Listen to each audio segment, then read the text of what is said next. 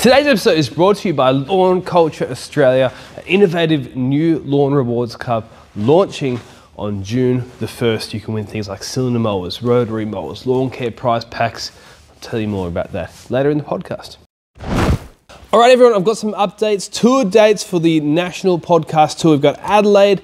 Adelaide Oval Turf Solutions have done an amazing job getting us the event at Adelaide Oval. Damien Hoff, JT from there, and Ben Sims, everyone's favourite lawn YouTuber. Melbourne, we've got Lawns and Good Nick, Ashley James Gardens, Joel Barnett from the Landscaping Podcast, and we can say at Hunter Valley, we have an event sponsored by Lawn Culture. They're the one that's bringing it to you. Brenton from the Aussie Lawn, Joe from Lawn Solutions, Gary Ashton from Aussie Lawn Stars, and Sean from Blade Mate. What a lineup. To find more information, there is a link in the description. Book. All the tickets are free. Hopefully, I'll see you there. All right, welcome to today's episode of the Australian Lawn and Garden Podcast. We have somebody from New Zealand. I don't know what you're doing on the Australian Lawn and Garden Podcast, but no, I do. We've got Blair, Eden Park. Was your job head curator? Is that the term that you have? Turf manager over here on this side of the Tasman. Turf manager for a very long time, and Eden Park's probably the most famous bit of grass in New Zealand, I would say. In my opinion, it is. It's, unless there's something else I'm missing on. No, I'd like to think it is. I mean, probably, with the Bledisloe Cup record, I mean, most Australians will remember Eden Park probably for all the losses they've had since '86. It comes on the podcast and immediately insults the country of the host. What is this? You do have a pretty good record over us. I know I've got no arguments. That's a problem. I can't say anything back. But do you get involved emotionally with the games that you're curating for or turf managing for? Not so much emotionally. I've sort of started to take notice of the win record of the All Blacks. Maybe most recently, it didn't really form part of your mindset, but now you sort of have this unbeaten record maybe for 30 years. I think it'll be this year. In Australia, it's even longer. And with the cricket, you're kind of a little bit more win-loss, but you sort of try and have as many wins as you can without playing. Well, I seem to remember a certain World Cup final, if I'm remembering correctly. Is that 2015? Was that at Eden Park? So 2015 Cricket World Cup opening game against Australia, I think it was February 28th or so, something like that. And we scraped one wicket win, I think. And I think Mitchell Starc got 6 and Trent Boult got 6 and Williamson hit a 6 to win the game. But it was sort of in the bag early and then it wasn't. No. So didn't we win that final though? I can't remember. I should have researched. I'm Googling it now. 2015 World Cup final. The final was, I've erased that. Yes, I'm meaning okay. the Eden Park, Australia, NZ. That was the memorable game. That's right. So Australia dominated in the final, but the final wasn't at Eden Park. I mean, it's 9 years ago. MCG. McCullum was aggressive in that tournament, and he fell early, batting first, and I think Taylor and Elliott sort of got to a reasonable total, but on that ground and, with it being a big venue, hard to defend, wasn't nearly enough. So Eden Park is almost the exact opposite of the MCG when it comes to cricket in terms of size, right? MCG is massive. Eden Park is tiny. How do you I don't call it tiny. Well, we call it fan friendly. You see, you've been working with the marketing team on that, haven't you? You're just so close to the action, So the MCG, while it's a great venue, there's no doubt about it, and it tests you in certain ways. Eden Park also does that, but in different ways. So therefore, they both coexist. No, I love it because it's. I like that there's grounds that have their own flavour. I'm a massive cricket fan. For those who don't listen regularly, and if every ground was the same thing, you kind of know how a series would go by the first game, but Correct. you can go, well, this ground kind of suits these types of players and this ground doesn't. And every time you go to Eden Park as an Australian fan, you kind of don't know what's going to happen because it is such a unique venue. Yeah, so while the game is the same, it's played differently at every venue, Mm-hmm. So you'll have a different style of cricket played at the Wacker versus, say, Sydney. And, while it's still called cricket, it's played very differently and, utilises different players and their skill sets. And you'll see different things at different grounds. And, that's the beauty of it. And then that extends through to different countries. So, just the ability for the subcontinent to be so dominant at home, yet, traditionally struggle away is the beauty of a game like cricket. Do you change the way, not change the way that you would do it, but because you've been at Eden Park for a long time, you said 20 years or something like that? Yeah, since Yeah, something like 2000, January 2000. Yeah. that. Wow. Don't change the way we prepare cricket pitches as such, but we do have a very good understanding of what produces a good pitch. And, we probably stick to what we traditionally have as our own playing characteristics. We don't try and change too much. We build in what I'd like to think is some consistency year in, year out, and even game to game. And so the teams that come and play here have a really good understanding of what they're likely to encounter in terms Yep. of the surface. And that provides a bit of confidence, and people can prepare really well, and then hopefully deliver that skill set that they are hopefully going to get to showcase on a pitch that's for 20 years hopefully been pretty consistent. So would you, if you had the MCG next door to you and you were managing both, so the same climate, same grass, same soil types and everything, would you prepare them exactly the same way?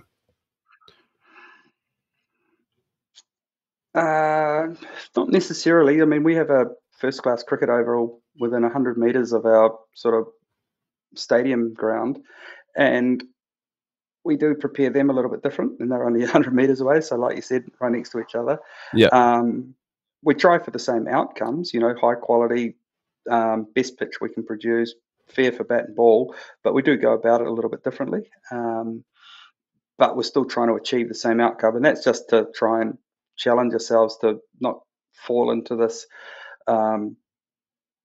case of like a recipe. I don't like using a recipe. I just like to create an outcome, and however we get to that outcome is what we'll do. And so we do mix it up a little bit, trying to achieve the same outcome. Do you ever have?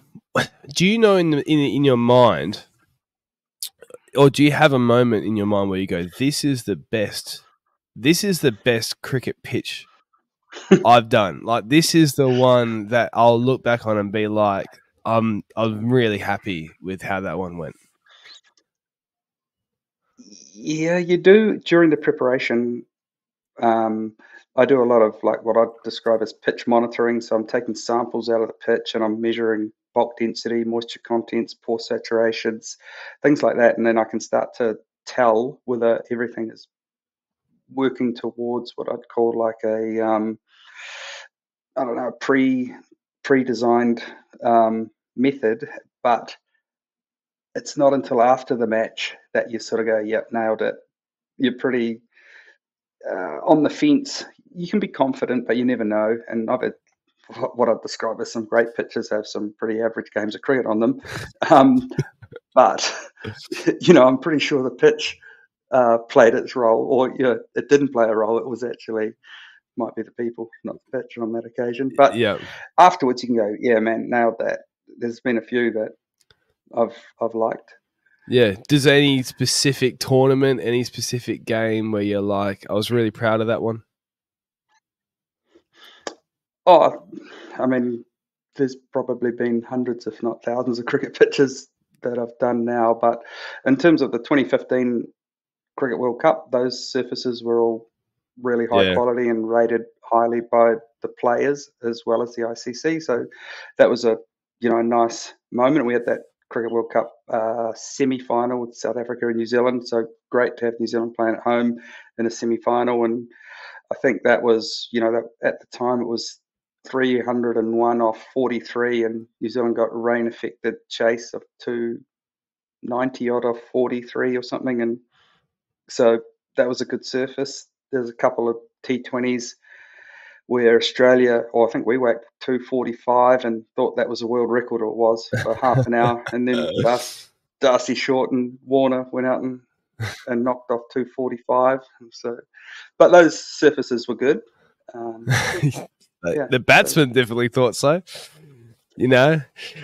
Oh yeah, big fan of runs, and like I said, fan friendly. That's what people want to see. And if you come away as a bowler with under 40 for 4 overs, that's not a bad outing here. No, it isn't. Yeah, because it's easier to hit.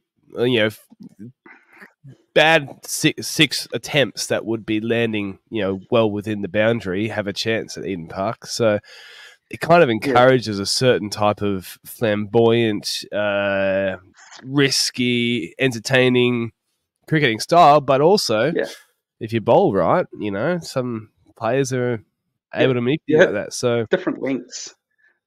Yeah, you just bowl different lengths here. So you bowl a little bit of a harder length, hard to drive to short straight boundaries, more crossbat shots. And you just you want the ball to swing, but you don't want to pitch it up too much. So the players do come here with a little bit of anxiety, which is always good.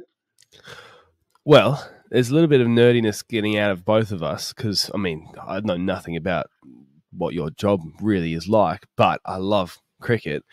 And, the truth is the further down we get down this nerdiness path, people are going to just tune out, because I'll end up asking about how much clay is in there. Yeah. All that sort of stuff. And maybe we'll do that at the end. But the thing that I should have started at the beginning, because I was distracted by all the technical issues that we had. And people who listen to the podcast are well aware that people good with grass are not great with cameras and stuff. But Eden Park, as far as I'm aware, so I'll give a little bit of an introduction. It is the kind of the home of a lot of things sport-wise in New Zealand. And you were talking about rugby or football or whatever people call it, over in New Zealand. And then we're talking about cricket. Is this the only stadium, it's the only stadium I can think of, that hosts both the rugby and cricket? In New Zealand, Wellington Stadium does it as well. So they're a sort of a replicate of ourselves, based out of the Cake Tin in Wellington. And so the two venues, ourselves and Wellington, kind of replicate the type of content that we do. We just have a bit of a larger scale in terms of 50,000+ seats, and I think there might be 34. So what about, is there anything in South Africa, anything in England? So No, maybe Marvel in Melbourne would probably, so they've got a Big Bash Renegades team. They also have the AFL. They might, on occasions, I think they used to have A-League football. I'm not sure if they do anymore, but they're probably the only one that sort of switches codes, like we do. Yeah, true. Okay, yeah.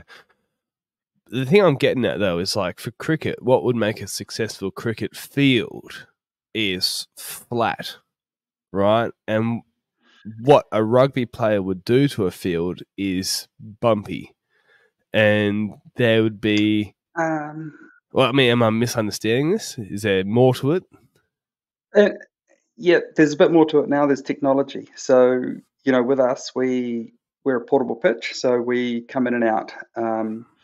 And we have a carpet-backed hybrid system, the HG Hero. We call it the Eden Park Edition. We sort of collabed with the guys out of HG just to sort of make a specific product for our purposes, being a cool season variety versus the warm season or transition grasses that they might use in Australia. And so that technology within the profile helps create a surface suitable for kind of all users, I guess, small ball sports like cricket, but also the larger football and rugby in particular. Yeah. And with that stability, you just don't have the same sort of surface disruption that you may used to have with non-stabilized profiles. So what is your stabilized profile for people who've never heard of it? So, yep. So a stabilized profile is made up of synthetic fibers. So our field is a 5% makeup of synthetic fibers with 95% real grass. The fibers um, come up above the ground level 20 millimeters. And so if you were to part the grass, you could just see up to 5% synthetic fibers. And so they're in a carpet backed netting 45 mils below the surface. And so Right. all major sort of stadium profiles, if you want, are all sand based. There's no soil as such. So um, the grass plant grows within the sand and within the fibers and within the backing network, and it provides this additional stability as opposed to grass plants being just grown in sand or previous generation soil. So just this instantaneous stability for, you know, code to code to code and high traffic, high use, shaded, intense use type stuff. So the stitching or the carpet layer, what you would call it, is holding together the soil and it's holding together the roots and stuff like that. Is that what's happening? Yep, it holds together the roots of the ryegrass in our case, and stability to the sand. The sand is a sort of a pretty coarse granule, for want of a better word, and it doesn't have a heap of instant stability because of that large coarse granule shape and size, and it's designed and used so that we have drainage properties so that we can Right. move water through a profile really quickly. But it just does need, on occasions, depending on its use, additional stability. And so these fibers do that now, and probably most modern sports fields would have some sort of fiber component incorporated in them. So if you're not using, if you, so you're just saying it's just sand, right? In that profile. Yep. We're, yep, with 300 mils of sand sitting on a gravel drainage raft. So it's like a large USGA golf green construction, essentially. Right. So a lot of people would say, especially in the world I'm in, which is sort of mostly residential lawn care, a bit of commercial lawn care, Yep. you'd want to be adding organic matter for the sake of not needing as much nutrients and all that sort of stuff. Is the organic matter then, hmm because you could pick whatever surface you wanted, right? You could do whatever you wanted, Yep. What is organic matter not giving you, or what is it taking away that there's just a pure sand gives you? So organic matter, we actually try and reduce as much as possible, down to probably less than 10% as a measurement. We would not want any more than that in our profile, and that organic matter slows down water movement in the winter, and it increases there's a sort of droughting out of a profile in the summer because it doesn't have a lot of water holding capacity, or it dries out a lot quicker in the summer. So we try and reduce it as much as possible, and then we'll use other methods to produce the characteristics that it does, but at the right time. So therefore, in the summer, we might use wetting agents to hold on to water in the profile, Yeah. but we don't want to have organic matter in there because it is we can't control it, whereas the wetting agents we can in terms of their application rates, their timing. Organic matter can sort of enhance, high organic matter can enhance particular plant types. So we want to keep pretty much out in our fields monosward. So it means just ryegrass. We have a couple Mhm. of different cultivars, but we want that monosward. We don't want a mixture of grasses or anything like that. So no power annua, no weed grasses whatsoever. We just want a monosport of ryegrass. And yeah, so we just we do physical treatments to reduce that organic matter level. Right, Lawn Culture Australia, I told you about them before, but this is a new and exclusive group launching on June the 1st. What is it involving? Well, if you're a member, you get access to weekly and monthly prizes. These are great things like cylinder mowers, rotary mowers, aerators, detachers, and these are we're talking about reputable brands here, not something random off the internet. But not only do you get access to those prizes, well, obviously you're part of a great community, like-minded people. You also get access to personalized education, events like our Hunter Valley event where they are the name brand sponsor for the event, and also discounts with partner brands on tools and products and things like that. Another benefit though is that they're giving back to Grassroots Sports Club. You can see more information on their website. If this is something that you're interested in, jump on the link below, sign up. I'm really excited by it. And if nothing else, I'll see you at their event in the Hunter Valley with us. So what would the maintenance schedule? I mean, I'm feeling that there's probably a lot of, I guess, feel and experience in it, as well as kind of, I guess, a bit of a program you might be doing. But like, how often would you be applying just a product in general? Anything from a fertilizer all the way through to wetting agents, whatever. Yep. So we run two different seasons with the types of products. So through the winter, I'm happy to use granular fertilizers. That'd be a slow release. That'd be sort of a 60% slow release. So 40% up front and 60% slow release. And that's a NPK of say 24-20. So 20 nitrogen, 4 phosphorus, and 20 potassium, and I sort of try and run a 1-to-1 ratio of N to K. And that's a granular program in the winter because we bring our height of grass up to 32 mil for winter sports, for rugby in particular. And so the granule can be applied and then it sort of nestles in amongst the sward and it can be washed in and it doesn't get damaged or anything like that through traffic and maintenance. Yep. Whereas in the summer, we're bringing our heights down a lot lower. We're sort of down for cricket as low as 12 mils. Yeah. So I don't like using granular products there. We can go to smaller SGN size, so we can go down to greens grade 75 SGN from a 240, say, larger prill. But we have so much traffic out there in the summer. I don't like to break up or damage a prill, even if it's a DG dispersible granule. I just like to use foliar applications of nutrition through the summer. Yep. We could have rollers going out there all the time. We're portable pitch, so we've got transporter movements.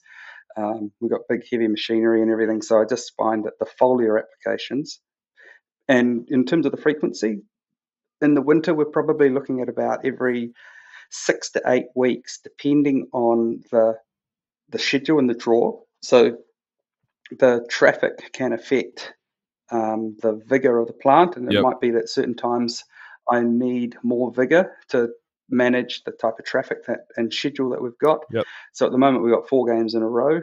We'll end up with Super Rugby, then maybe quarter, semi, and hopefully a final. So it'll be 5 weekends in a row. So then I've just timed a granular application for next week to try and get us through that next month and a bit, anticipating, week to week to week footy.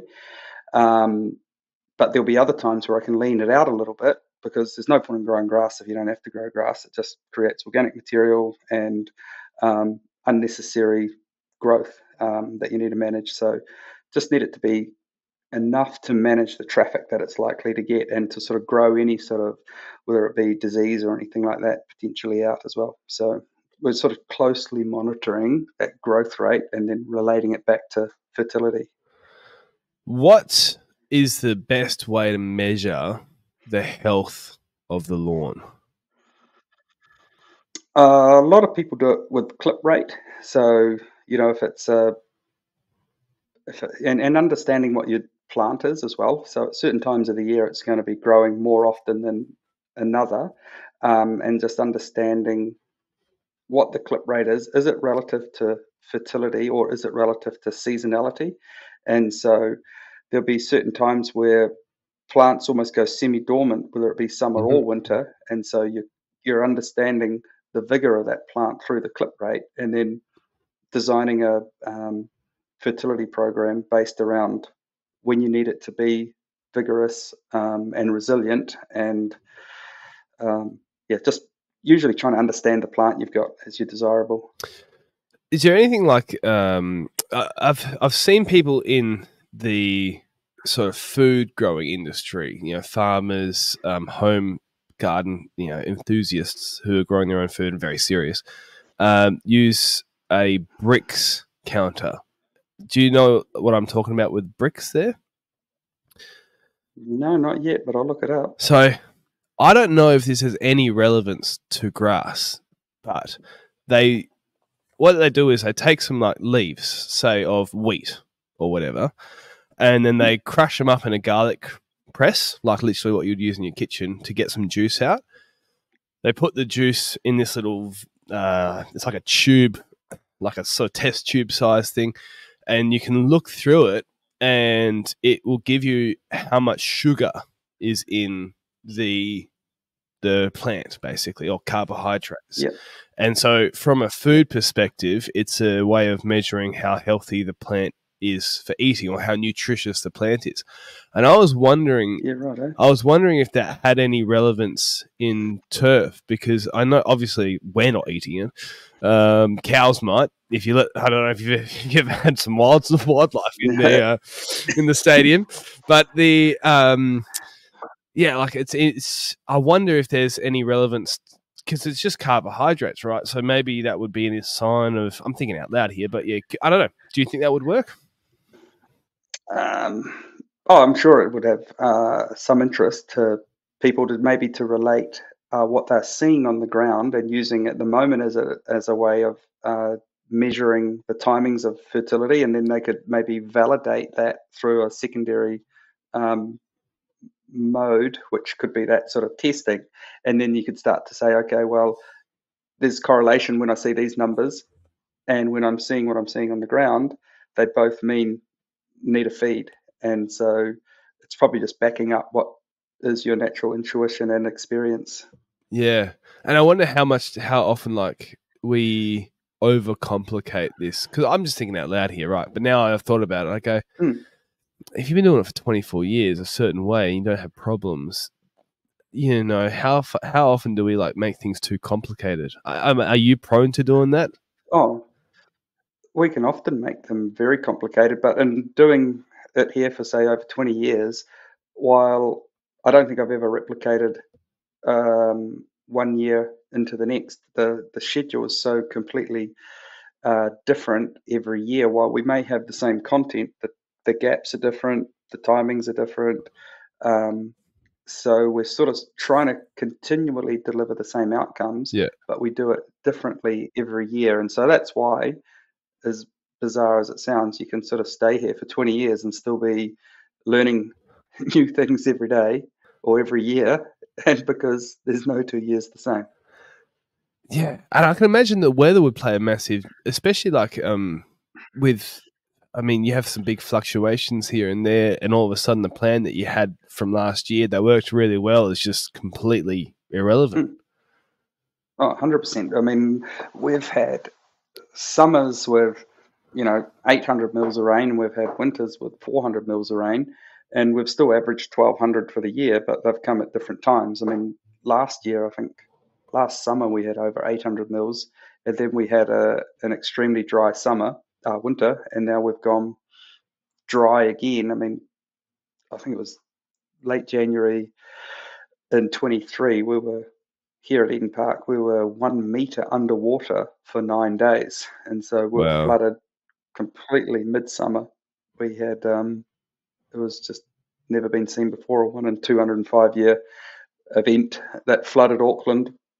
And we had clear blue sky days, but we were underwater by 1 meter with water, groundwater. So it wasn't water running across the top of the surface. Yeah. This was the groundwater came up. And so every crack, crevice, drain was actually reversing water up as opposed Yeah. to draining water down.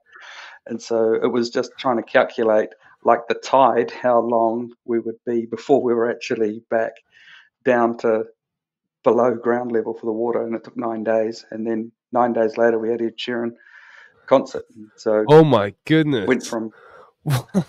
yeah, so yeah, that was crazy, crazy times. Yeah, So, trying to convince them that we could still deliver it. so nothing would be alive after that, right? Like it was drowned and then No, squashed. everything very weak, very uh, sort of sodden. And so while some areas did recover, some certainly didn't. And so, yeah, that was a surface replacement post Ed Sheeran's concert. Yeah. Yeah, that was in February 23. Man, Yeah. there's some interesting stuff that goes on, eh? Like a flood. What Yeah. did you have any games scheduled for that time? Yeah, we always have games scheduled. Yep.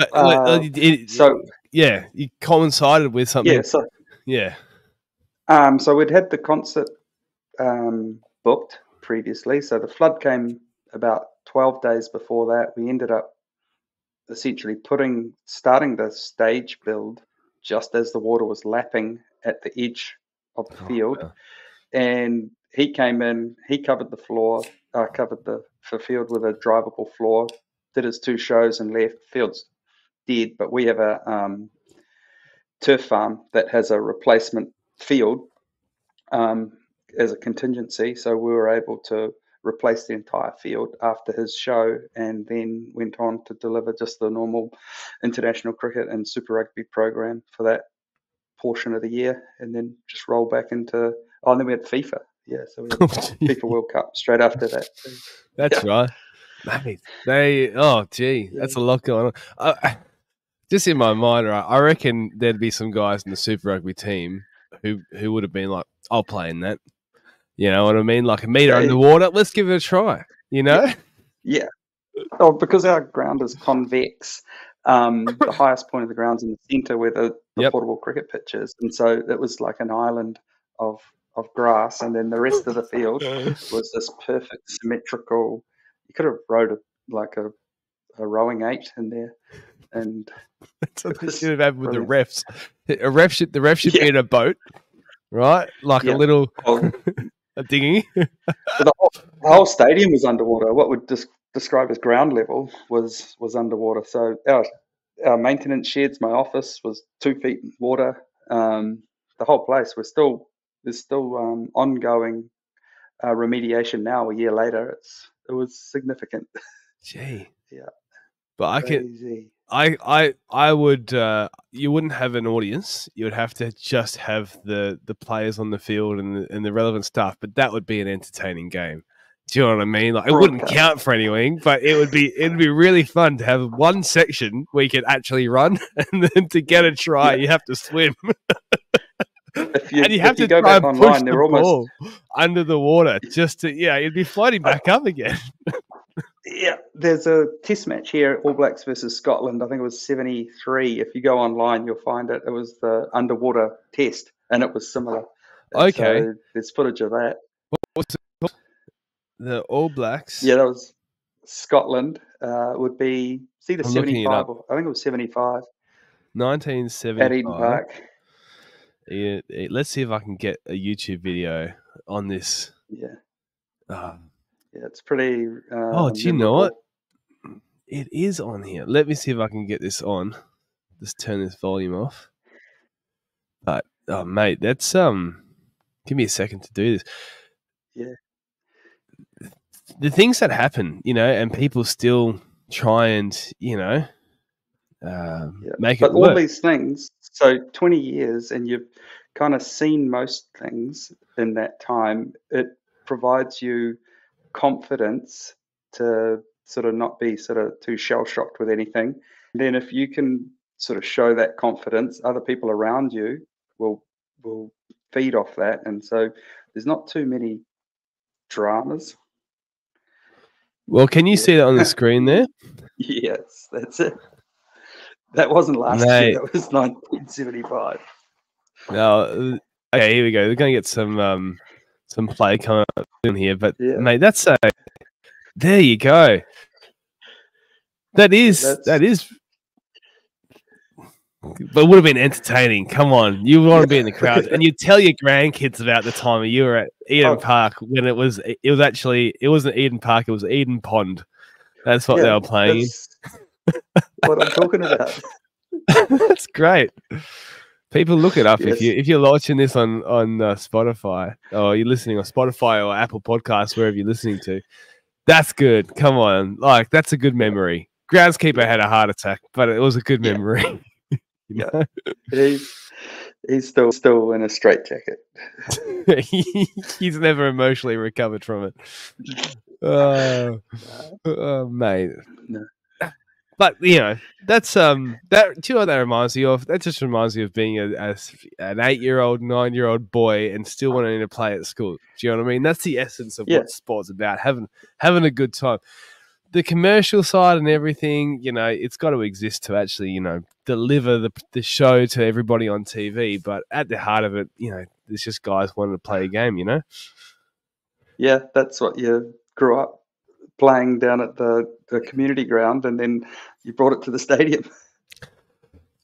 Do you ever? I know I would do this. Do you ever, when you've set up the rugby or the soccer, just have a couple of shots yourself on the field and just? Oh, we always go out there and replicate, even if it's a 2011 goal kick. Stephen Donald that won the World Cup final.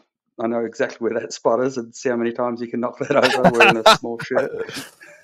Have you ever gotten it? And, oh, yeah, you could.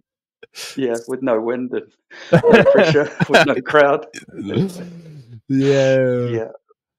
And we'd love the penalty shootout.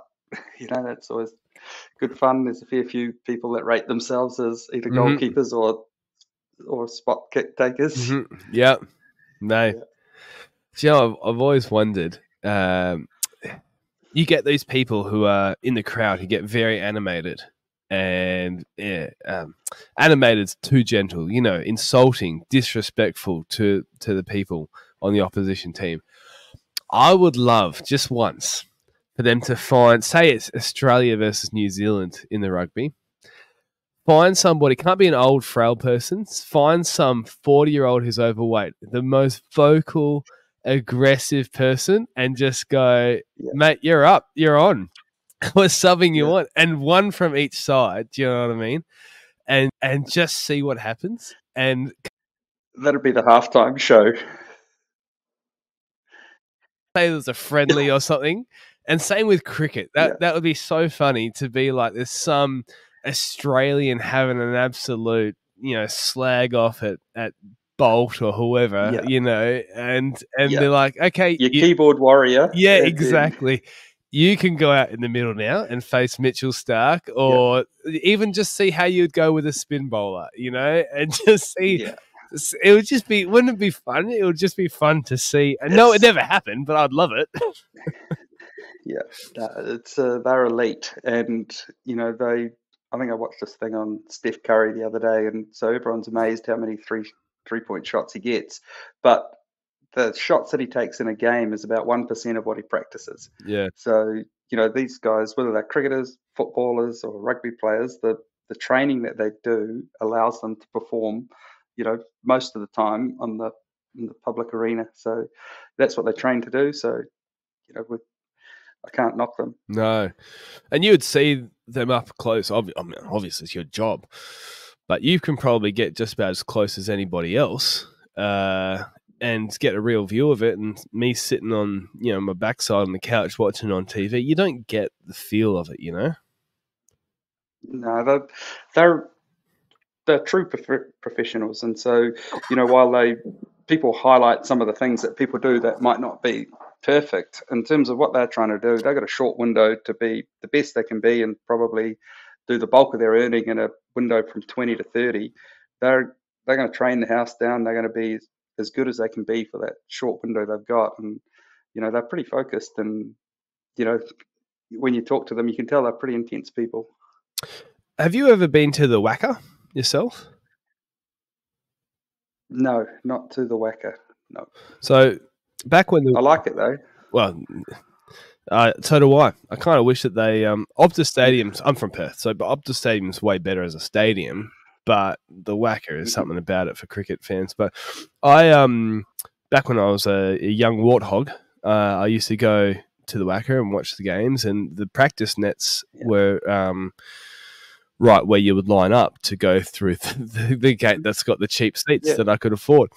And that's the only time that I've really had to experience. So for those who are not aware, outside of the stadium, there's often actual cricket pitches that are in nets, and the players practice on them, warm up, do a bit of training drills, whatever.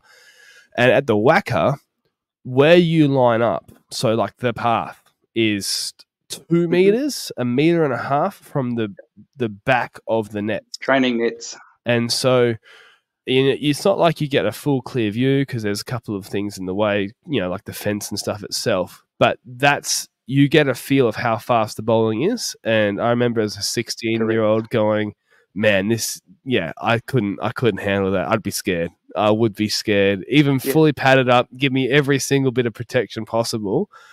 And, you probably could get your bat on it if it was, not doing anything fancy, just blocking, just hoping for something. But there's no way I could actually, play. And as soon as there's some deviation off the pitch, man, I'm, you get what I mean? Like, I've seen it thousands of times, and I still wonder sometimes how the likes of, say, a Kane Williamson can create this imagery that he's got time, because there's very little time. I'll give you that tip in terms of when it leaves Lockie Ferguson's hand in the nets to getting to Kane Williamson, and he still looks like he's got time at 145, 155. Yeah, it's a special skill, mate. It is. And then you put in a bit of swing, you put in a bit of a couple of cracks on the fourth day. It's but it's not like the bowler's even telling you where they're going to land it either. So it's not like, hey, here's a heads up, this one's going to be full outside off, just put it between cover and extra cover. Yeah, it is. Have you ever? Because I would as well. I was talking about having a shot at goal. If Kane Williamson's in the nets, I would like to bowl 3 balls to him and try my best, and I would love getting tonked. Do you know what I mean? Like I would just, it would be fun just to be like, how bad am I actually? Oh yeah, no, he would be dominant. There's no doubt about that. I haven't played cricket against those guys. I played to a reasonable level, but that level was a long time ago, and you think you're way better than you are when you're lucky enough to see up close the elite. And then you sort of go, well, I was nowhere near as good as I thought I was. Yeah. They have this thing called talent, which I'm lacking. So, Oh, but also access to high performance, and just it's their job, and they work hard as well. But the fundamental starting blocks were not even there that much for me either. So even if I had that access, maybe I'd be able to hit 2 balls in and over instead of 1, It'll be an experiment. We'll bring some kid through with no talent and see if we can get them in the Black Caps or the Australian cricket team. It'll be a documentary for a 10-year project. Well, it happens all the time. It's the wealthy parents' kids, isn't it? You know what I mean? They still get in the team, though. Yeah. Around here, there's a few delinquents that make teams, so it's all fair. And then on the other side, you get some kid on the outskirts of some random village in India who just has some talent. Someone finds him, and all of a sudden it's like, gee, this guy's good. And they've never had any formal training. They started at 15 or something like that. And what the heck? Some people just have it, Yeah, you could pick the next Indian cricket team from YouTube or TikTok now. You look at all this, you'll get down this rabbit hole of watching 9-year-old kids with a Virat Kohli batting style.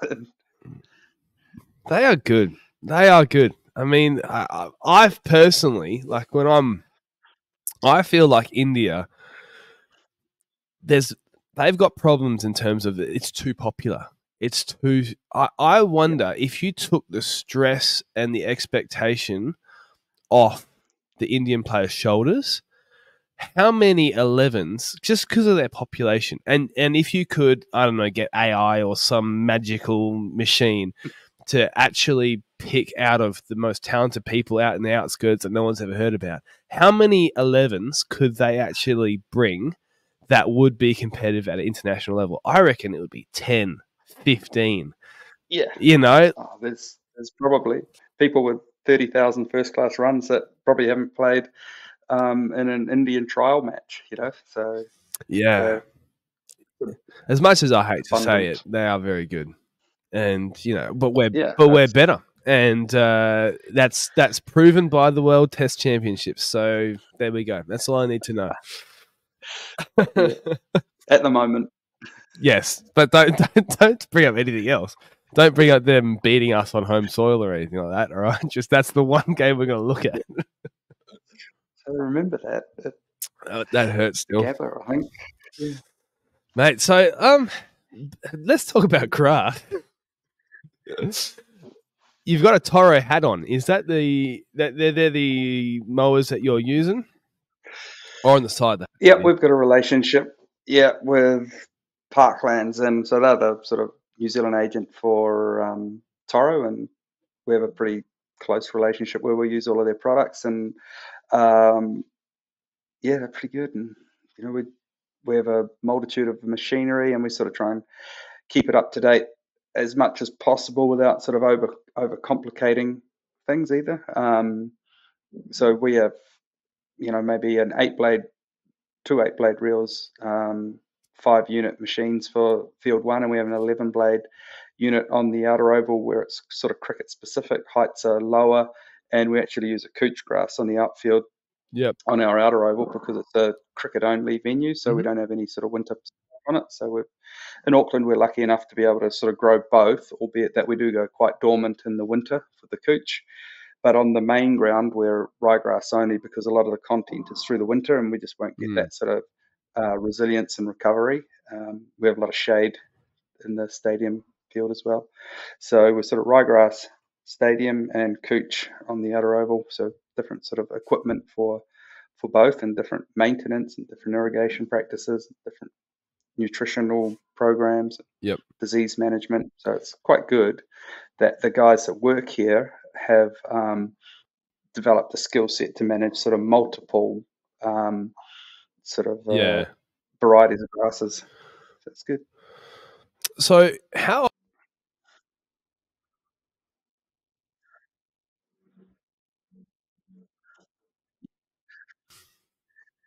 So summer, we're probably 5 to 6 days a week in the stadium, and pretty much 7 days a week on the outer oval, which is our first class cricket ground. Mm-hmm. Mow 11 mil in the couch in the summer, and on the ryegrass out in the summer on the stadium field, I hold it at about 19 mils, and then because we change codes pretty frequently, that's just a holding point to then head in a particular direction depending on the next Right. scheduled match. So if we cricket, we'll dive down to say 12, have it at 12 for the cricket match, and then we might bounce back out of that and head back up into the mid 20s if we've got, say, A League or Super Rugby coming up. And then so we're manipulating and managing the growth rates of the ryegrass in particular in that summer period to try and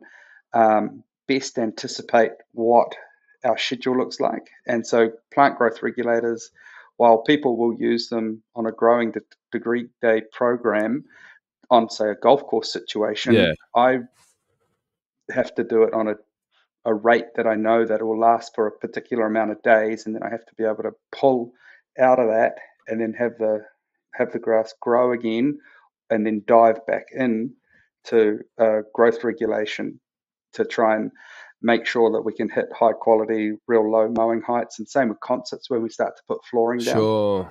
I need to have it regulated for the concert and the floor, but then I need it to bounce as soon as we pull the floor up and then recover. So it's sort of, yeah. So can And you yeah, explain? it's So problematic. I know what a plant growth regulator is, and I think a lot of my listeners would know in the basics of a plant growth regulator that you apply it and it slows down the growth of a plant. But a lot of the listeners on this program, uh, they won't have that deeper knowledge. So what are you really trying to achieve? What does a plant growth regulator do? What are you really trying to like? Why would you put it down at all? Why not just let it be natural? So for us, what it does is just regulates the kind of almost upright growth of the leaf of the plant. It restricts the leaf growth, but without restricting, say, the energy sent below ground. So therefore, roots are still Yeah. active and vigorous, yet the leaf is sort of regulated in its growth. It just sort of shortens the length of the plant Yeah. and sort of dwarfs it a bit. So what that means is you get a tighter plant, you get not the same upright growth. So sometimes you're not having to mow it as frequently. So you just don't have this growth going up and up and up, and you feel like you're continually mowing it and wearing it out in certain places on our field, in particular with turning areas and shade and things like that. Yep. Um, and it has a little bit more drought tolerance and disease resistance for us and our plants. So hence we're using plant growth regulators from November through until March. So then there's negatives to it in that if you're applying it at the wrong time, so when you want it to be growing, coming out of a Hmm. stadium or something like that, if you've gotten that Yes. application wrong, you're going to have some problems. Yeah, you could have traffic coming onto the surface while you're highly regulated, and then it might not have the ability to grow out some of the damage that could be caused through that event. Hence, we're sort of trying to time it perfectly to have regulation and then coming out to grow, and then it might be held and then has to dive back in and then out, and where we're not quite as constant as say a golf course putting green or fairway. Um, we just have these sort of peaks and troughs in terms of use and recovery and traffic. Right.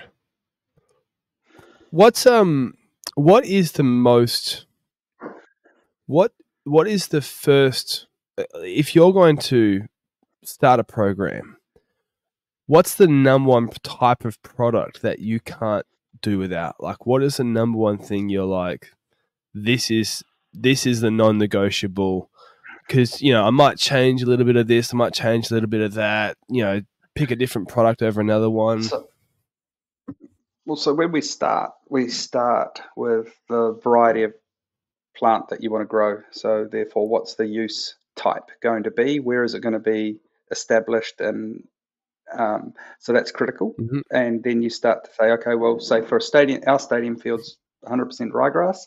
So which ryegrass are we going to use? And so then we start to develop when is the field going to be most used? What's the growth habits of a particular cultivar? Mm-hmm. And then we'll start to narrow down, and select based on that. And so while we have a monosward of ryegrass, I don't have a singular cultivar because then we're sort of exposed to one particular strengths and weaknesses of a Okay. individual Right. cultivar. So I have a blend of cultivars that throughout a 12-month season will have times where any one of them will be actively growing, and there might be times where one of them sort of sits down and is a little bit more dormant, but the other one is vigorous. And so Yep. there's not one particular variety that will have 12-month of the year quality. Mm-hmm. We haven't found that yet. We've tried that, and we find that for particular times, we're exposed to its weaknesses, which we don't want to be. So we just sort of have a blend of two different cultivars that at winter or summer are more actively growing, and the other one fills up and sort of sits there waiting to become active again. And then you'd say, okay, so for ryegrass, it's a pretty needy plant, so it needs nutrition. So therefore, we base it off our nutritional program. And then we say, okay, what are the things that are going to cause it to become low quality? It's either events, traffic, or disease and drought. And so we start to build those types of things. So we start to manage traffic as much as we can, but that's based on an event schedule that sometimes we don't have a lot of influence on. And then we can start to say, okay, let's be preventative in terms of our disease management. We know when certain times of the year we have high humidity and the plant could be exposed to a high risk period. And so we'd start to apply fungicides in a preventative way, mixing them up between between contacts and systemics and different different sorts of categories within the fungicides. And then we just look at making sure we're managing irrigation to develop a strong plant and sort of understanding how it grows, where the water needs to be, what we're trying to achieve in terms of a root depth and things like that. And so those are things, water, nutrition, and plant type probably. So is there after 20-something years, are you experimenting with new products at the moment, trying out new methods? The basics stay the same, but there are an advance in technology with regard to the products that are now available within those categories. So we're always talking nutrition 30 years ago, 20 years ago, 10 years ago.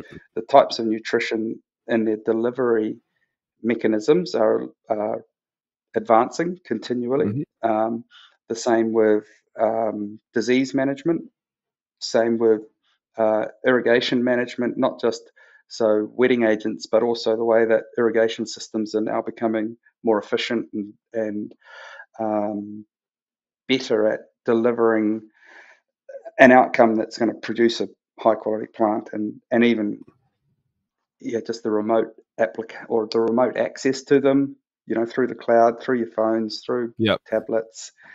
Also, the able to digitally measure moisture contents within profiles. So we're having validation of what you're seeing being able to be captured with, say, a Field Scout moisture monitors and pogos and things like this, that you can actually now develop irrigation programs. So there's just this managing water better.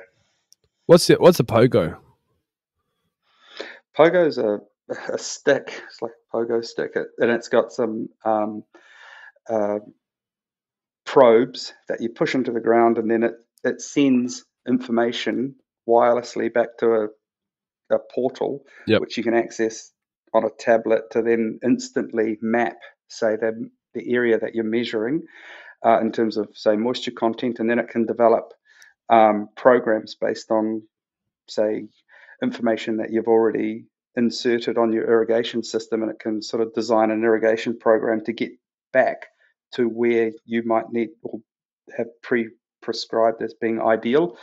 So it means that the information that you're putting in is accurate, and you're not overwatering areas that, say, don't need it due to the microclimates of, say, a fairway, a green, or a stadium field with shade, different profiles, different undulations and topography and things like that. So it's just a way to accurately capture data and then apply irrigation if required. So is it just the water that it's tracking, or is it like can it do other things as well? Or I don't use the Pogo. We use what's called a Field Scout, which is just a different brand of a moisture monitoring system.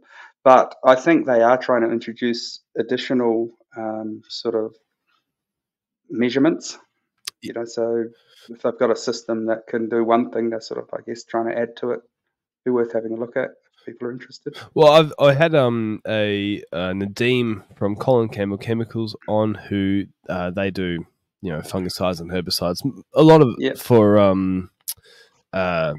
like fruit growing, but also for turf management as well over here in Australia. And he was saying to me that certain golf courses are using these kind of tracking monitors. It sounds like a different one to like drones and things like that to map out how much Kaiku is invading or what's even like disease pressure or nutritional needs or whatever. So instead of, say, with a golf course where you've got hectares and hectares, instead of applying, you know, a product over the entire surface, they're applying it in select areas, saving the money and the application. More targeted. Yeah, and getting the same result. So I was just, it sounds like it's really cool stuff. You know, like I love how people are going down that.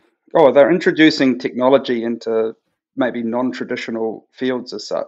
I can remember seeing heat maps of golf course fairways and sort of trying to show either the uniformity or lack of uniformity of irrigation systems. And then once you saw that heat mapping, you could kind of understand where areas might, for certain reasons, grow different grass types, be more challenging to manage. And so, you know, they're all tools that previously we were just going by eye and feel and things. And so it's not replacing people. What it does is validates what people have maybe been saying for a while, and you can use these tools to help you. And they're never going to replace people, but what they can do is help validate people. I'm trying to find, because I talked about this the other day. I'm just Googling robotic cylinder mowers that have been coming out. Oh, I'm not sure if it's released yet, but I'm trying to find a video while I'm talking at the same time. I'm always challenging myself to do two things at once, or if I try and do two things at once. But there's these cylinder mowers, they're proper cylinder mowers, because I know that people will use these rotary mowers and be like, oh, rotaries cut the same as a cylinder if you're using a robot and cutting every day. Like, no, it doesn't, mate. Like, it's close, it's good, but not for what you're doing. But I can't find it. No, but there's autonomous mowers, and you know, some of the big brands have probably brought them out, and so some people fear them, some people love the look of them. And again, it's not to think that they're going to replace people. What they'll do is allow people to lift the quality of the environment by utilizing an autonomous mower to take a person off that task and put them onto another. And so therefore what it does is lifts quality rather than reducing the labor resource. I was thinking, like, I totally agree with you, because as a business owner, it's so hard to find good stuff. And the reason is, in this industry is, well, people love working these types of jobs, you know, a select group do. But you still get crazy weather that you can't deal with. You still get, you know, it's a very physical job. So a lot of people's windows of time they can work in, and you know, it's not till 85. That's right. But then the biggest problem is the pay. You know, especially over here, I don't know what's like in New Zealand, but in Perth, we've got a lot of mining, and you can be a gardener, in inverted commas, which is a glorified rubbish picker-upper on a mine site, for about 25-30% more than you could be a crew leader at a landscaping business actually doing decent work. So that's 2 weeks on, 1 week off. If you're motivated financially, or if you just need to because there's inflation and all that sort of stuff, people will leave the industry for mining jobs or whatever. So we need these robots. Yeah, but I also say in that respect that the people that leave for those types of jobs, the only thing they'll talk about is the pay. They'll never tell you how great the job is. And the people that stay in this industry will only talk about the job, how good it is, and they won't bother talking about the pay. So it's most people don't do it for the pay. I don't do it for the pay. You do it because, like this, I wrote in my notes before. So this is, I don't know, what I set out to do this from leaving school. This is my one thing that I said I would do. And so everything I've done is towards this. I would never go anywhere to alter this path. And so I have always thought of it as a career rather than a job. I've never called it a job. And so to get where I wanted to get, it's always been strategic and a pathway. And so taking alternates for higher pay would not have got me to the ultimate goal where I wanted to be. So if you can motivate people like that, and it's a career, not a job, there'll be no problems. Yeah, I think it's very. Might be. What was that? Yeah. Oh, it might just be a little bit like pie in the sky, but that's how I kind of worked. No, I don't think it is pie in the sky. I think you're really onto something. There are people who are sacrificing the greater, more important things for $20,000 a year, and then what they do is, because they're worked off their feet or they don't like their job, they spend that $20,000 doing things that are enjoyable. You know, Correct. going on holidays, buying jet skis, you know, buying a nicer car, whatever. And maybe they would be just as satisfied and enjoying their life, and actually financially the same, if they had the lower paying job, but didn't need to or feel like they needed to go on expensive holidays, buy jet skis and, you know, put a turbo on their car or whatever it is that they're doing. All our guys, 8 of them, are, you know, without, you know, getting too deep, I think they're pretty satisfied in their work-life balance and what they receive and achieve and things like that. And, you know, we don't have too many people seeking alternate places to work, because we, you know, try to provide this balance. It's hard work at times, but there's also times where we're able to, you know, separate a bit from it, and other people take up the slack, and then you return to provide that sort of energy again. I can imagine that somebody who is, say, I can hear the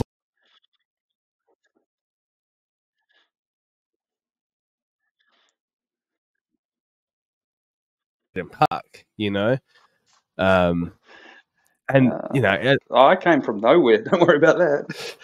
I mean, in the sense of like retaining staff, but I guess sometimes it's, I don't know, sometimes those country town golf courses too are some beautiful places to work, and there's some people there.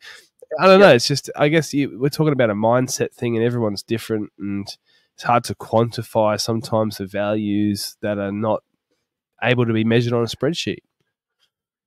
That's right. Yeah. And everyone has a different weighting for them as well. And, you know, everyone's, you know, situation outside of their work is a little bit different. And, you know, some people have to do things that we wouldn't do, and others do things that we'd love to do but can't. Yeah. If you have 17 children, I'm sure that you probably at some point would have to go down a different path, you know? You be in the mines? I mean, maybe mining money is not enough for that, you know? You're going to have to start an OnlyFans. I just thought it meant that. I thought it was more like the 2 weeks away. That's what you need. Yeah. Just leave him with the wife. She can handle them. Yeah. Oh, mate. Yeah. I don't know how sustainable that marriage would be, to be honest. 17 children. And there you go. There you go, Dal. You'll be right. Yeah, you'd be busy. Can you imagine the order at the KFC drive-thru? 17 children. No, my goodness. It'd be 2 air fryers at home. Mate, it would be. You would have. There'd be a farm, and it'd be an entire process just to cook it all. You'd be running the good life with it. No. Yeah. Although, you know, I've got some friends who are getting into chickens. And sometimes, you know, you get into chickens just for the sake of the chickens, and the eggs are kind of the byproduct. And sometimes people get so many eggs, they need 17 children just to consume them all, you know? Yeah. Can't give them away. Exactly. You've got like 2 dozen eggs, you know, 3 dozen eggs sitting in your fridge. You're sick of eggs, you know, but you love your chickens. So what are you going to do? Yeah. Have more kids. Yeah. Don't talk about scrambled eggs. Are you into? Because are you the sort of guy you're like the mechanic whose car's never running right, or are you still really passionate about looking after plants when you get home yourself? I do try, but it's futile with a big uh, German wire-haired pointer dog, and he's a brute on my lawn, Yeah. and so I it's tidy, but it's not Eden Park, and No. it's it is interesting to see the difference where you've got a lawn that's got 6 different grass types in it, and you can kind of then understand the seasonality of the plants, and what goes up, what goes down, what fills in, what's a bit vulnerable, and yeah. Have you ever considered hiring? You'd only ever hire a really good person, but is there a great lawn contractor around your area who does really good work, and you just go, I just prefer to just hand it off to someone. Mate, no, that would be that you'd never ever be able to live that down. There would no chance. That'd be like a painter that gets someone to come and paint his I house. know, but I feel like sometimes Yeah, you say that, but as somebody who's had my own employees mow my own lawn, even though I love it, yeah, not very often, yeah. but it's happened about 4 or 5 times. And when it has happened, I've been like, I could also kind of get used to this. Do you know what I mean? Like, No, I'd be too critical or too. Yeah, true. no, Yeah. I'd Yeah. do it.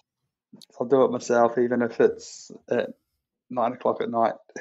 Can you take your professional hat off for a moment and you told about being too critical?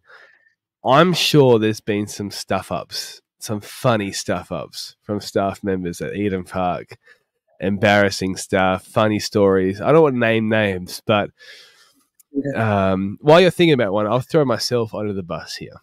I've told this story before, but you haven't heard it. I once set fire to my largest commercial client's facility. It was a aged care facility, which is like halfway between a retirement village and a hospital, right? I was cutting a hedge. I cut through a gas pipe, and I had my headphones on, my work headphones. I walked to the manager's office, and I was like, "Hey, so I've cut through this pipe, blah blah." We walked back out again, right? And the gas has reached the pilot light of a hot water system, Oh, set on fire, bushes on fire. The the bushes next to a window that those windows that kind of open this way, open out. The smoke has filled into the building, and they had to evacuate a wing of the building, which was it was like 160 rooms, so it was about 40 rooms that they had to yeah, evacuate of very elderly, yeah. unhealthy people, and they called the fire brigade and everything. And that is the most embarrassing, stupid thing I've ever done in the entire lifetime. I still managed to keep the contract. I don't know how, but I don't know if anyone set fire to Eden Park, but No, wonky not. lines, No, hydraulic luckily. leaks, what sort of stuff's going on there? Well, there's a couple funny ones, but like because we change codes quite regularly. There's one time when we'd gone from rugby league, we did the Warriors, and so you have your 10-meter dashes and 10-meter lines, and then we went to Super Rugby. Must have been like a Friday night game, then a Saturday game, Yeah. and then so we ended up changing the field markings, and so you get rid of your rugby league lines, and then you put in. So we had a 20, and then for rugby it's a 22. But on one side of the field we still used the dash mark from the 20, and then we went to the 22 on the other side. So we had Oh, a 22 that was 20 meters long on one side yeah. and 22 on the other. We played a Super Rugby game with it like that, and then I went out and mowed, and it was just like the ended up with this wedge that shouldn't have been there. So you're sort of mowing, and then you've Yeah. got these like nice even, and then you notice that it's like something's not right. I've hit the paint here, but I'm 2 meters off when I get down the other end. Uh, And when you're sort of miles away from the field and sort of it's just blends in, you just sort of see it and you don't notice it. But when you mow it and then you go, got a 20 and a 22, and we played 2 Super Rugby games Wow. with And that. did anybody else notice? No one, no, Wow. no one So you noticed, had and then we had to a slightly until diagonal line. until the gap. Yeah, 2 meters out from, So how and on the I outer kind of oval. sorry, you go. Well, yeah, so no one notices because the pattern that we used wasn't a single stripe. So we used this block pattern. So it was all a light, and then the one coming back between the 22 and the 10 is a dark. And so it's not easy to pick, but when you're No. actually, on the ground, you can pick it. But yeah, so I played 2 Super Rugby games with that. And on, I think the outer oval, would have been, this one would have been 20 years ago. And so we used to have an old irrigation system in there. It was a hydraulic system. So it had tubes running to valve and head, they called them. And they had hydraulic tubes running from sprinkler to sprinkler essentially. And it was always live with pressure so that you could program any individual sprinkler. And we had domestic cricket on there. It wasn't televised, but we went up the road for Smoko and came back, and the umpire's trying to push down a sprinkler that's come up just because it's always live in terms of its pressure. It was like slips, and so it was just one sprinkler. So it And was it spraying or was it just popping up? oh yeah, Oh my no, goodness. water. Yeah, so, and then we had to sort of rush and disconnect this hydraulic.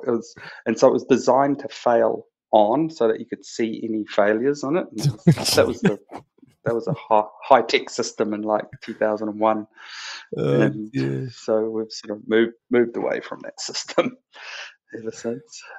Wait, did it get on But the no, there's pitch at not. all?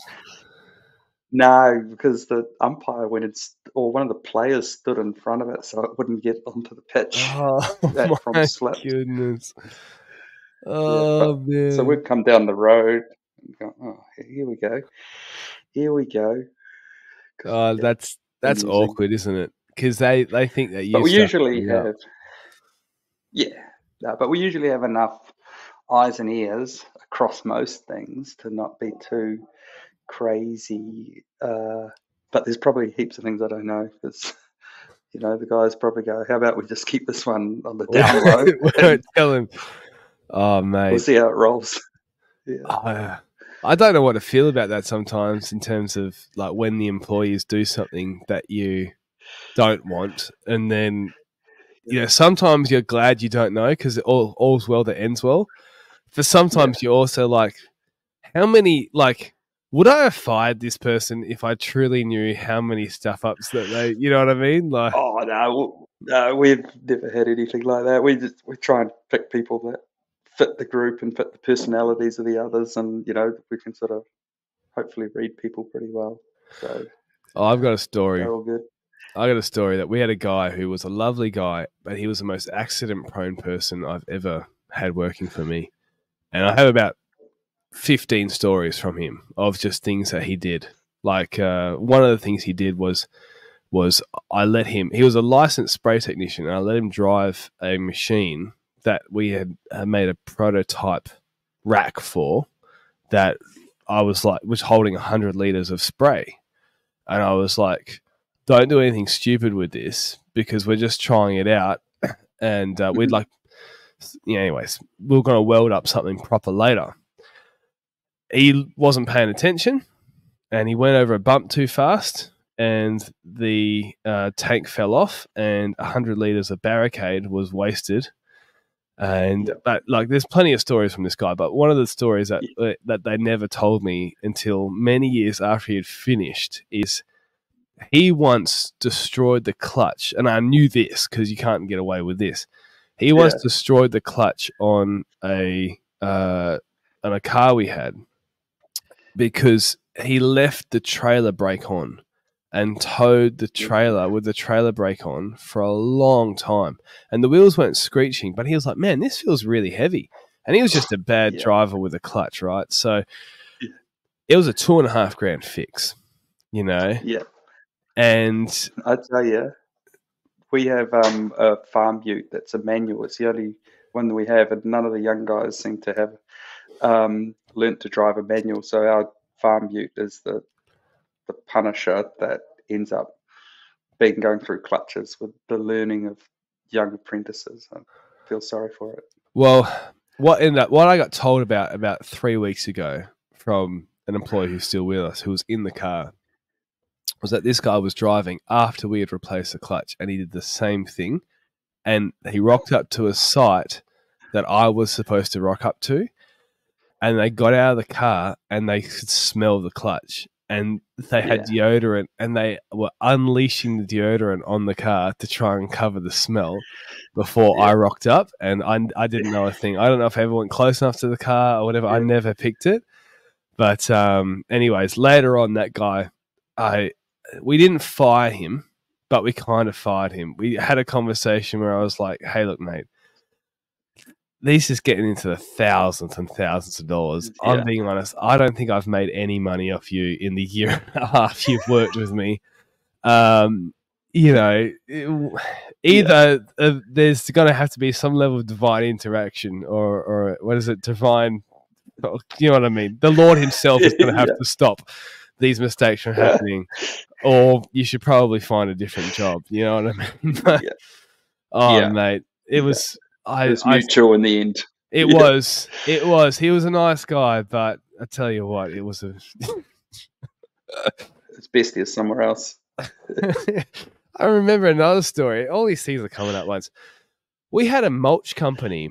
We're at a private school, doing work at a private school, and they had installed a retaining wall that we needed to fill with soil and then mulch. And we needed a lot of soil and not that much mulch. And this guy, he was built like the Hulk. And so he was just shoveling this soil up this retaining wall, filled it all out, and then started doing the mulch.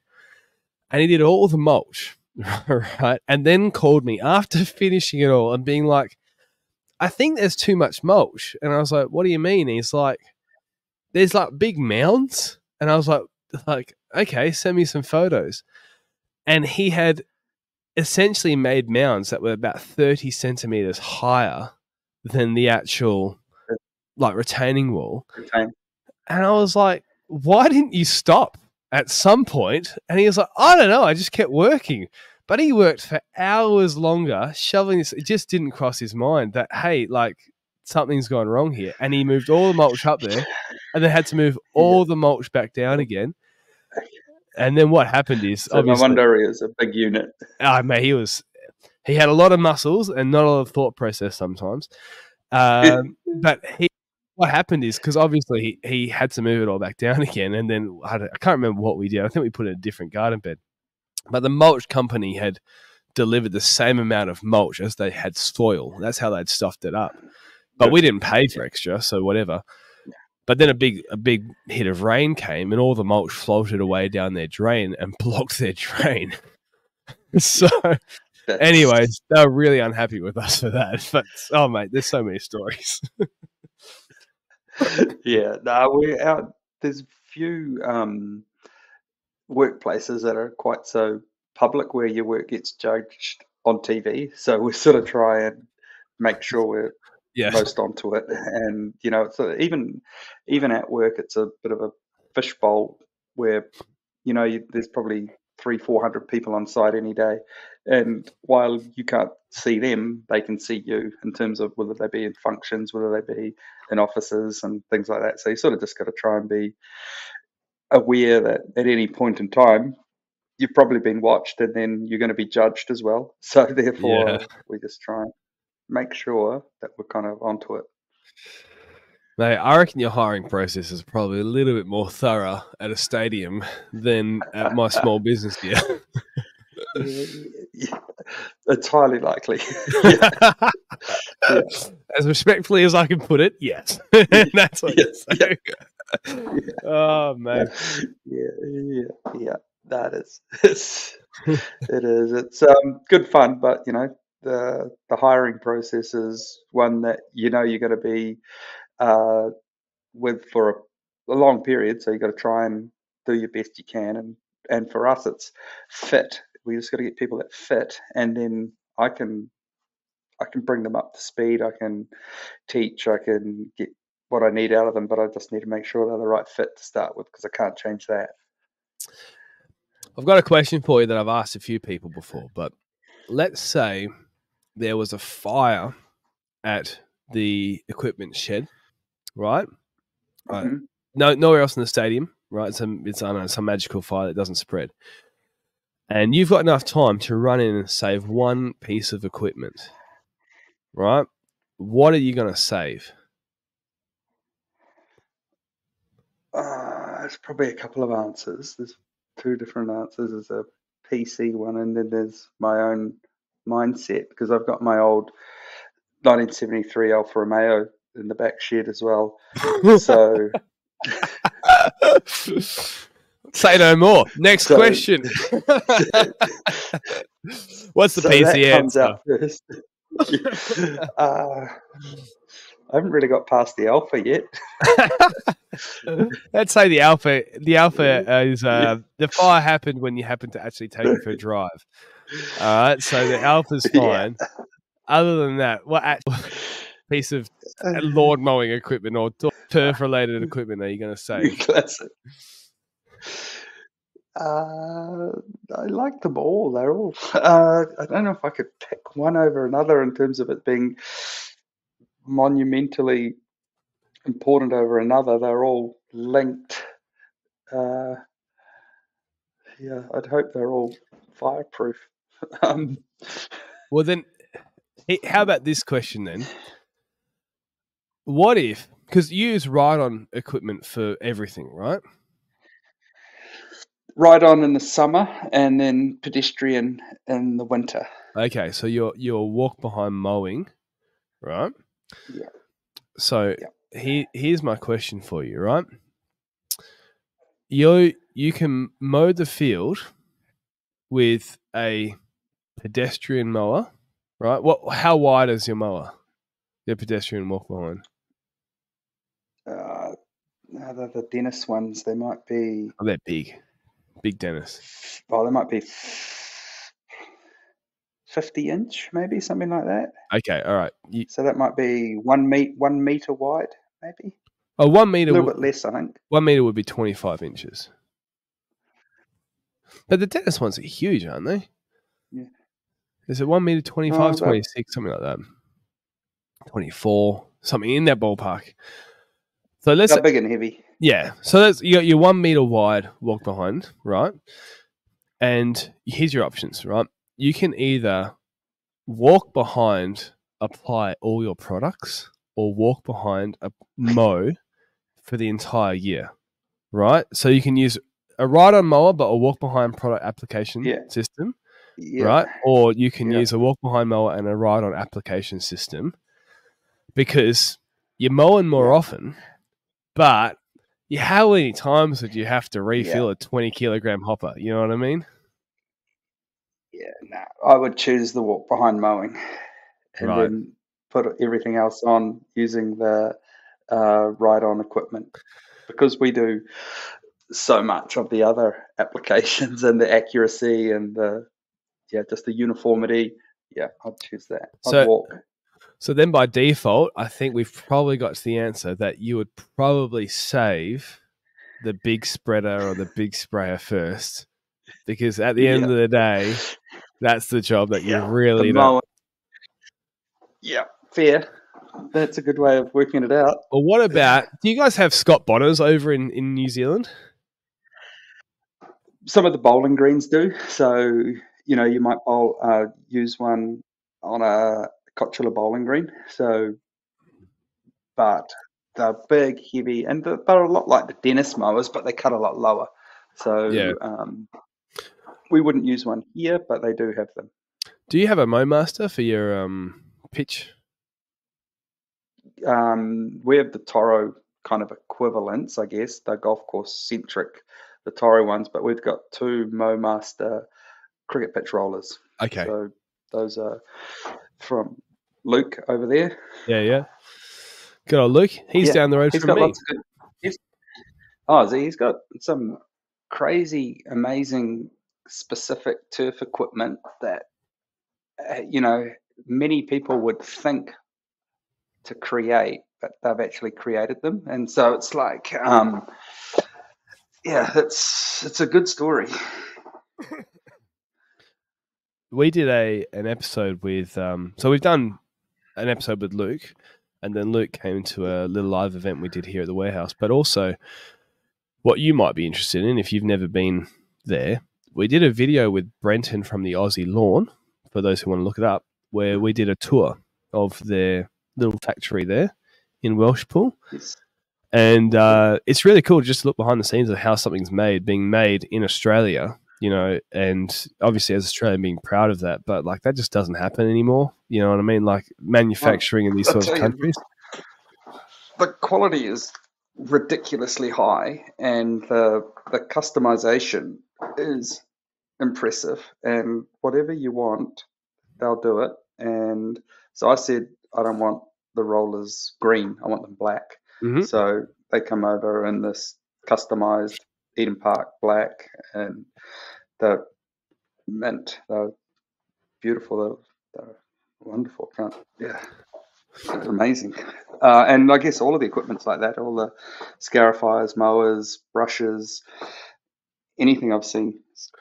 Well, I asked Luke this question, but he's obviously biased. So I want to ask you, why would you get a cricket pitch roller when they look pretty damn similar to like a small civil engineering roller? When it is, you know, a road roller, you know, because I've seen local councils use the cheaper road rollers, you know. Yeah. So the cricket pitch rollers they produce are very specific to what you're trying to do is create a high amount of weight delivered over a small area to maximize that compaction sort of pressure that they apply. Whereas a road roller is designed to essentially vibrate a whole lot of construction profiles, usually stones, so they're quite wide. They actually have relatively low ground pressure, but they rely on the vibration component to rattle all of the components tighter together. And then whereas cricket pitches, we're not after any of that vibration mechanism within a roller. We're after trying to compact directly downwards soil and then allow it to dry and become very hard. Yeah. So we want that sort of what we'd call a rolling factor to be higher than what the road rollers can do. And by having that drum comparatively wide on a road roller, you end up having to do far more passes on your cricket pitch to get the compaction that you want, and you find you end up wearing out your grass cover and stressing it out, and just for the purpose of actually trying to compact things with a roller that's not actually specific to that task. So hence their rollers are narrow, they're far heavier than they look, and they provide this, you know, really high rolling factor, and we don't have to be on the turf as long to achieve the same results as you do with the other style rollers. Yeah, do you feel like just being able to have a conversation with a brand as well makes the product a little bit better in your mind? You know, you feel a little bit safer sometimes? Oh, but it's completely bespoke to what we want. If I want the weight to be different, I said I need the speeds to be different. I need, what else did I need to be different? A number of different things. And it's just like, yep, send me an email or let's have this conversation. He'll take some notes. Just whatever you need, they can do, as opposed to a mass-produced, you know, element or an item in a catalog. Yeah. Well, Blair, we've been mucking around with technically. Yeah.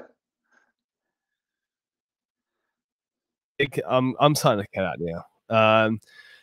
Hopefully you can still hear me, people, but I believe that my whatever's gone wrong has really gone wrong, because whatever's been fixing it before is not fixing it anymore. But we've got to an hour and a half, so yeah, we're gonna have to wrap this up. That's unfortunately, I have about 50 more questions, but yeah, hour and a half. unfortunately, it's a bad way to end because I have a feeling that something's going to crash here, and I'd like to save what we have already. But mate, I appreciate your conversation, and in a little bit that we've had a good chat. You're a genuine guy as well, and I think that people in your role are some of the most underrated people just in sports, period.